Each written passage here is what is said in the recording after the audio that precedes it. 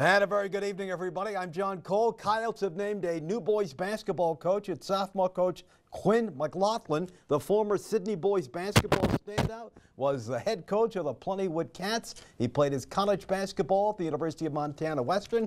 He's a phys ed teacher at Williston High School and is also a coach in the track team. He takes over for David Lundeen, who stepped down after the season to return to his native Minnesota. The last Sydney coach Williston hired was Gress Jones, and that turned out real well. Ask the rest of the WDA coaches. We wish the new head coach of the Coyotes the very best. Coyote girls soccer team opened their season tonight at home against St. Mary's, trying to begin the new year with a win. Let's go to Legends Field. First shot of the game gets in. Junior Gracie Rieger is going to find the end of the net, 1-zip Saints. Then a penalty shot for senior Monica Gardner.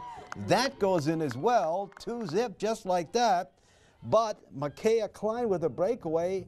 Emily Shockley, good all-around athlete, is going to knock it away. And the Coyotes shut out St. Mary's the rest of the way. That's a very good effort, but could not quite score. So a good opener. St. Mary's gets Williston 2-zip, but they obviously played well. Now, for the last 42 years, we've been asking the head coach of the basketball Tetons to give us his pick for the Final Four. Tonight, Alex Herman on one of the great sporting events in our nation.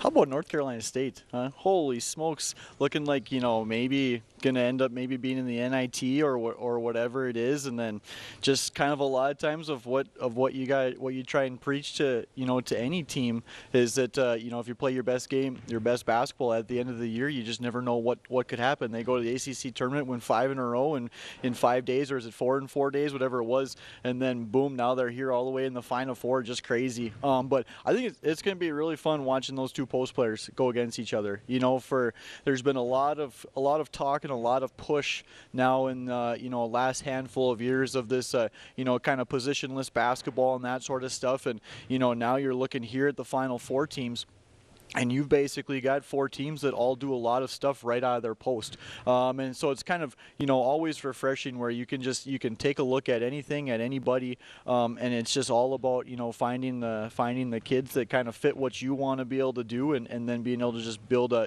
stuff around them. But I think that'll be really good, and watching Burns and watching Edie kind of going against each other, and seeing just kind of what happens there.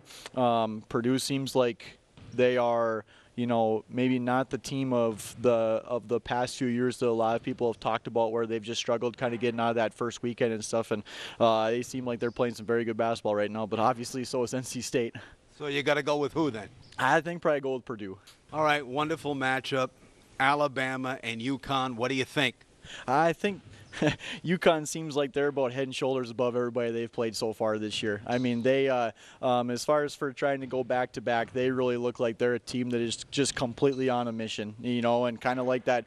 It was that first weekend, or maybe it was on that third round game when Hurley had just mentioned about just blowing people out of this tournament. And I mean, that's really what they've done. It's just been very, very. They seem like they're laser focused right now. But Alabama's been fun to watch as well too, and it's, you know, it's always awesome that a person from North Dakota, when you can watch a kid from North Dakota playing at that biggest stage and really doing some very phenomenal things. That's been a lot of fun watching Grant play as well too. All righty, folks, we like Purdue and UConn to win, with UConn cutting down the nets on Monday. Back-to-back national champs. We'll see. Busy time for the Teton baseball team. They got blown out by Miles 22-5, and then they lost the nightcap, even though they had it tied up at 2-2, 9-5. But some good news from the Teton softball team. They got beaten game 1, but won the nightcap 3-2. That's their biggest win in quite a few seasons. Let's take a timeout.